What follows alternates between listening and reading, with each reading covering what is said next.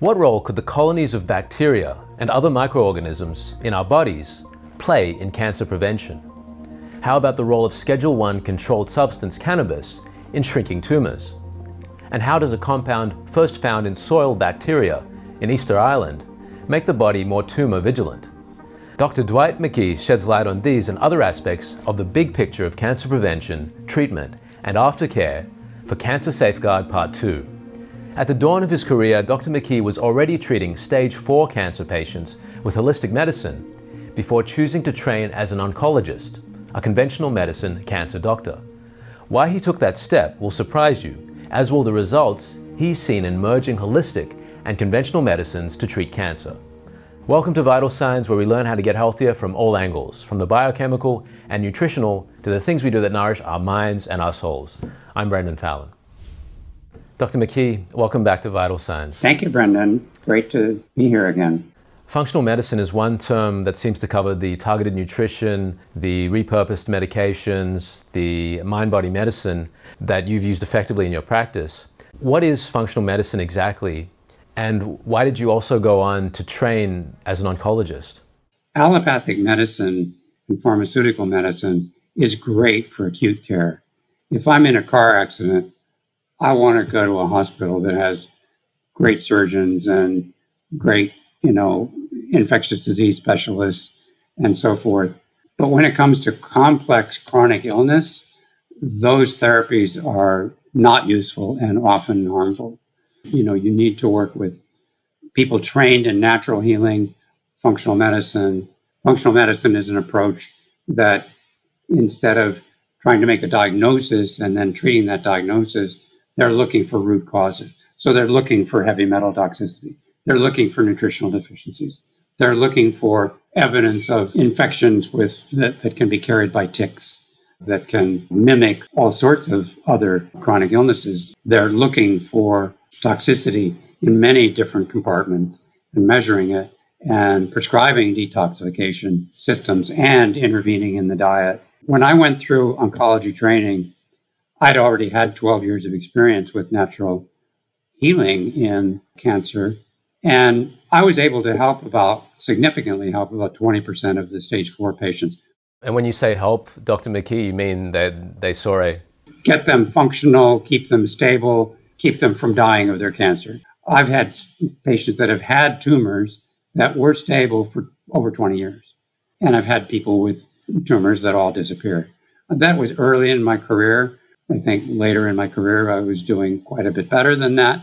But the reason I decided to become an oncologist is that every time my patients who had an oncologist would go see them, any that had metastatic disease, they would come back and just well, I went and saw my oncologist and he said, well, that's great that, your appetite's improved and you have less pain and your tumor's a little smaller, but you have metastatic disease and that's incurable.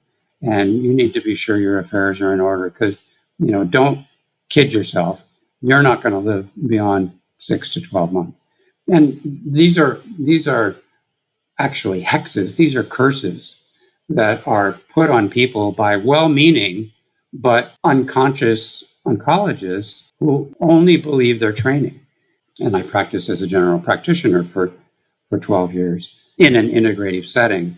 But after a while of seeing the damage that oncologists were doing to my patients psychologically, and the psychological is a huge domain in cancer, I decided I needed to be an oncologist. And there's virtually no training about nutrition. There's no training about repurposed drugs. There's only training about the application of chemotherapy and targeted agents that have been through phase 3, double-blind, randomized, placebo-controlled clinical trials. They're part of the armamentarium, another military word, of the oncologist as they wage war on the tumor. So I kept very quiet about my prior 12 years because I was there to learn what they do. And I've found the judicious application of conventional oncology techniques can be very useful. It can bring down the tumor burden very dramatically. Conventional oncology techniques, what do you mean by that? Can you give an example? Chemotherapy, targeted agents, radiotherapy. I don't think I wrote about this in my paper, but I found that cannabis is a very potent synergizer. It makes the effect of radiation against any kind of tumor much more effective, and it protects the normal tissues. And people only need to do it for about 12 weeks. Typically, radiotherapy is given over 6 weeks, and then its effects are going on for another 6 weeks. And so the period of cannabis in which they're high every day, not for everybody, but people that are comfortable with that or can tolerate that, it dramatically improves the response to radiation therapy. Unfortunately, we probably won't be able to do clinical trials of that until the federal government changes the classification of cannabis from Schedule 1, which means it has no medical capability, although, 30 some states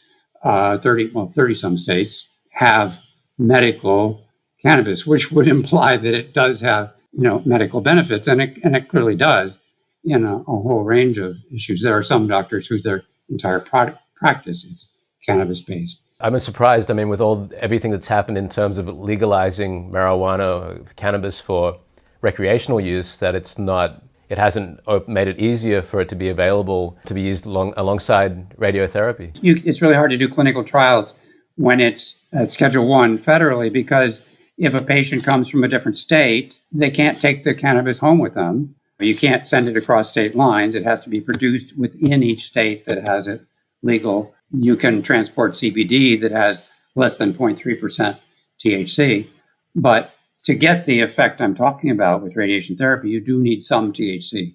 In reading your paper, I observed that one of the reasons that the evidence hasn't been so obvious for the effectiveness of supplements in treating cancer is that where they have been effective is often where they've been used as part of a system in conjunction with other treatments, maybe even medications. But can you give an example of a supplement that you have used effectively in this way as part of a system with other things? Well, I would never do a clinical trial of a single supplement.